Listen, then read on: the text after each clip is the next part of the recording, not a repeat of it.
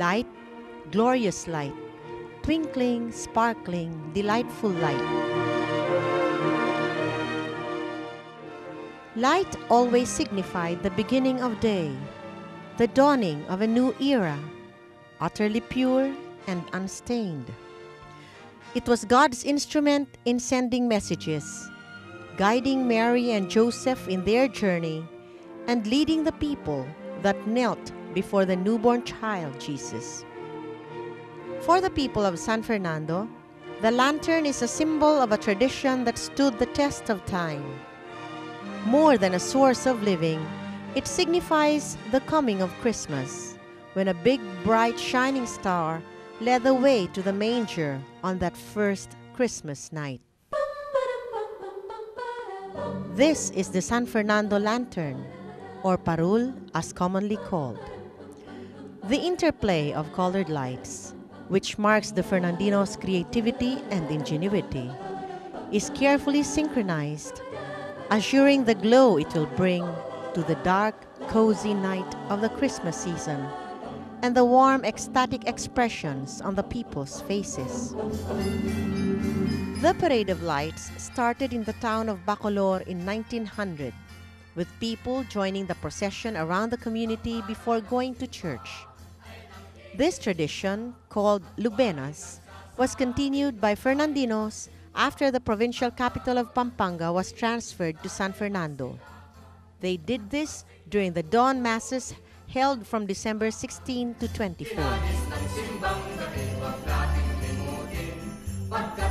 The procession in each barangay had 12 candle-lit lanterns, symbolizing the 12 apostles, accompanying a cross and the image of the barangay's patron saint, with a bigger lantern beside it.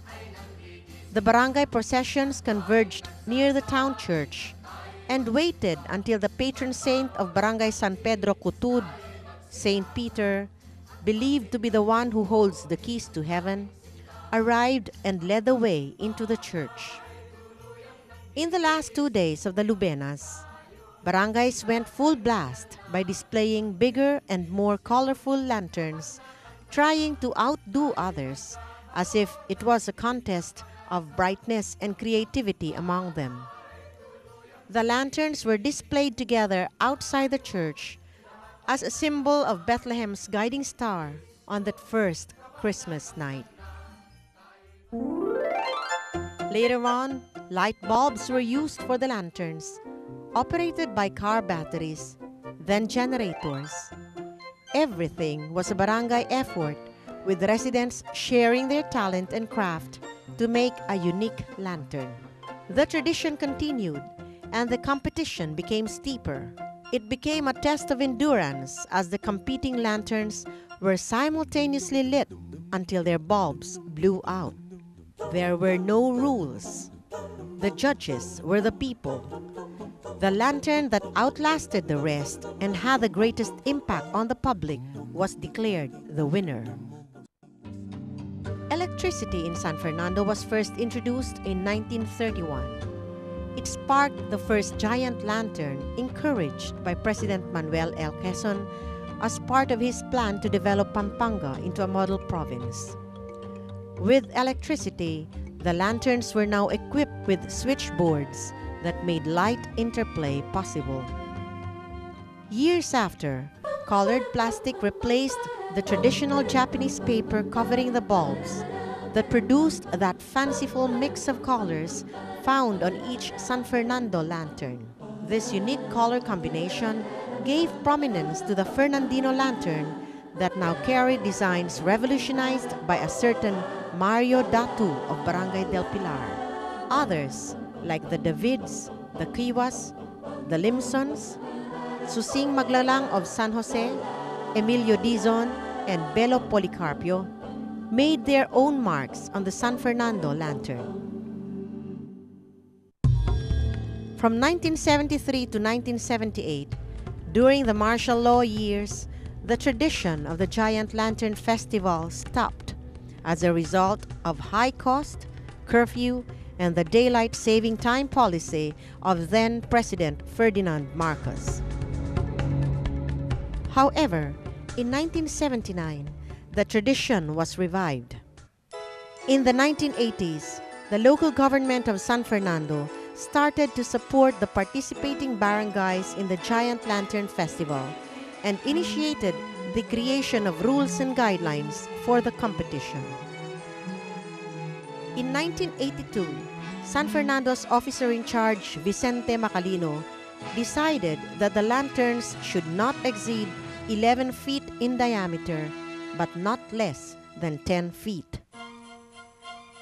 8 barangays entered the competition, with monetary support from the municipal government and the Rotary International, amounting to 7,000 pesos for every barangay.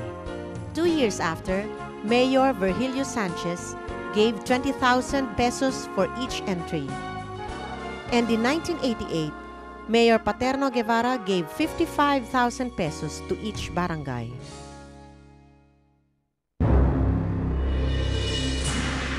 The tradition was again challenged in 1991 after the Mount Pinatubo eruption, when the Giant Lantern Festival was almost postponed.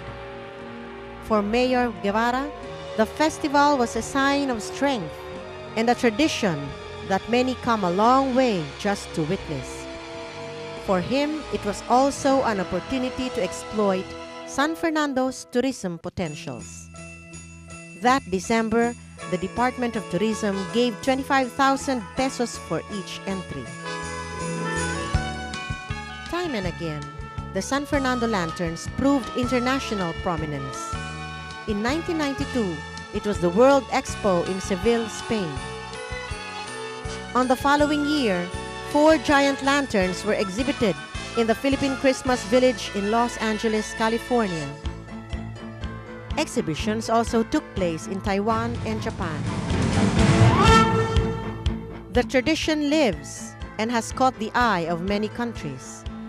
In 2004, many tourists and ambassadors came to the now progressive city of San Fernando to witness the full grandeur and the extravagant display of the colorful, intricate lights of the giant lanterns. The city government, under the leadership of internationally acclaimed Mayor Oscar Rodriguez, gave more than 100,000 pesos to each competing entry as a sign of support for this century-old tradition. The San Fernando Giant Lantern is a product of Kapampangan innovation, creativity, and tireless passion, earning for the city the title Christmas Capital of the Philippines. The Giant Lanterns of San Fernando, truly Kapampangan, truly Fernandino.